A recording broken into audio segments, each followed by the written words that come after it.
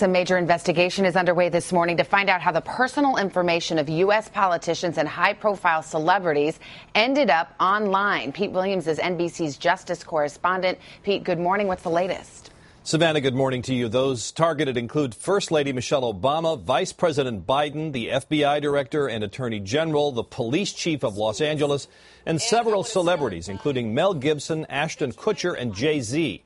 A website using a domain name from the old Soviet Union has posted what appear to be their social security numbers and other personal identifying information. In a few cases, it also posted what appear to be their credit reports.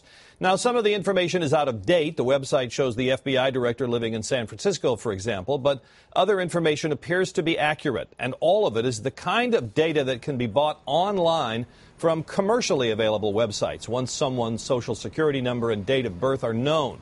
Among other victims are former Alaska Governor Sarah Palin and former Secretary of State Hillary Clinton. Other celebrities targeted include Beyonce, Kim Kardashian, and Paris Hilton.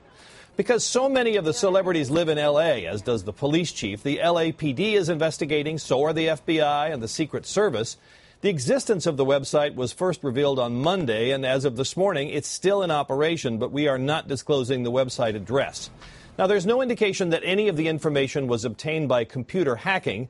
Instead, those on the site now join the millions of other Americans who are victims of identity theft, though there's no sign so far that anyone has tried to use this information posted on the site to pose as any of those targeted. Savannah? All right, Pete Williams, we showed some of the website images, not revealing the website address, as you mentioned. Thanks for the report.